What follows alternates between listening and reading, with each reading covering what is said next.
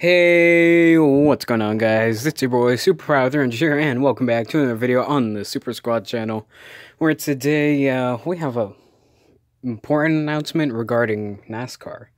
Not the channel, but NASCAR. And while I'm doing this, I am hungry, so I am gonna be eating some chips. So if you hear a little crunch, like that, yeah, sorry about that if you get annoyed by that. But yeah. So,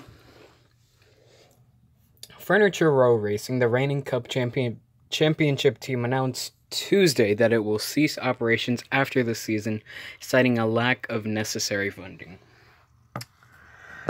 They also said, "I've always felt like we could be a competitive team and run for a championship, even when it seemed like a pipe dream to many racing insiders." Car owner Barney Visser said that in a statement, "But to be successful in any business, you need to assemble the right people and make a strong commitment to succeed.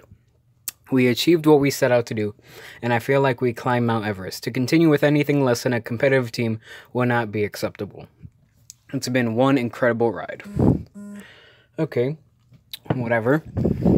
The announcement comes less than a month after Car Visser issued a statement that not fielding a team in 2019 is not an option, and we have every intention of continuing to build on our success for years to come. So, that makes no sense. But anyway, let's move on. The move also comes after the primary sponsor of 5 Hour Energy announced in July that it would no longer remain in NASCAR after the season. Why? I don't know. Maybe it's because Monster Energy, they don't want other energy drinks and stuff. But I mean, it's still pretty dumb. Because now, one of your reigning champions now has no ride. Because of lack of funding. And this isn't good for anybody. Visser said in a statement about closing the team down after the season, "The numbers just don't add up. I would have to borrow money to continue as a competitive team, and I'm not going to do that." Okay. How about instead of spending your own money, or you could even spend just a little bit, just a tiny little bit. You don't have to be greedy. Just spend a little bit of money, okay? Okay, dude? And, you could look for sponsors. It doesn't have to be one sponsor. You could look for a whole bunch of different sponsors. You don't have to pick just one to do this. Like, it doesn't matter if you have 20, or actually, no, they're missing 15 races. So, like, you could find 15 sponsors. One sponsor per race. There you go. That's $1 million about per race. So, yeah. The announcement comes right after he's third in points after winning his first series title last season. And, yeah. He joined Furniture Row Racing in 2014 as the driver of the number 78 car, if you didn't know. And Truex says, "While I'm saddened by today's announcement, I totally understand the decision.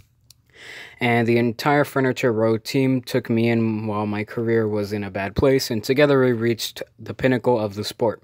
I will forever be grateful to each and every one of them, and also Furniture Row, Denver Mattress, and the Visser family." Then it says, "But make no mistake, this is not the immediate end. We still have unfinished business to attend to, and that is to give everything we have to successfully defend our Monster Energy NASCAR Cup Series championship right now, and that is foremost on my mind as it is with the entire team." But I mean, don't you win like a lot of money after winning the championship? So I mean, if you can do that again this year, wouldn't you have at least somewhat enough money, to kind of fund for a little bit?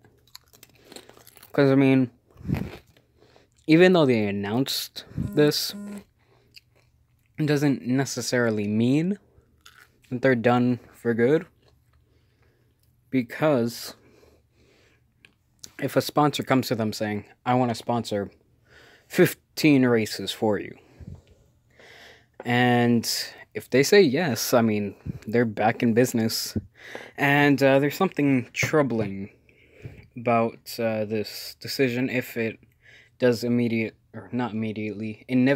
happen, and that is this. So you might notice this from a YouTuber called Eric Estep, and it's, the picture at least. And, yeah, so the most, what do you call it? Doable option, or most likely outcome, is that they'll kick Suarez out of the 19 and put Truex in there for Joe Gibbs Racing. Because I'm pretty sure Joe Gibbs doesn't want to lose Truex to Ford or Chevy. Or, wait, Truex doesn't want to lose to Ford or Chevy. Or Toyota, just in case I didn't say that. Doesn't want to lose Truex to Ford or Chevy, so they'll probably do that. And Levine Family Racing, the 95 car, is going to turn into Toyota next year and most likely have a alliance with Furniture Row Racing. Or not Furniture Row, Joe Gibbs Racing. And, yeah, Daniel Suarez could go there, Truex to Joe Gibbs, just to make sure that he has a good car in case a 95 fails or something like that. And it's not the most likable option, but if that does happen, that's the most likely, because people are saying, oh, put him in the 41, put him in the 41. We see the problem about that is Kurt Busch is going to 1 next year, most likely, and people are saying, oh, put Truex in the 41 then. But there's a problem. Cole Custer, the guy in the Xfinity Series who drives for Stewart-Haas Racing. He is not only cheaper than Martin Truex Jr., he's also younger, so he'll retire at a much, what do you call it? He won't retire as fast as Truex will. Truex has a few years left. Custer still has his whole career ahead of him. So if anything, what I just said is the most likely option, but it's maybe there's a small chance that it's still not over. A small chance. And let's hope that happens. Because it would suck to see Furniture Row Racing and the 78 gone. So, yeah. If you guys enjoyed this video, please don't forget to like, comment, and subscribe. Stay super, and goodbye. See you guys later. Peace.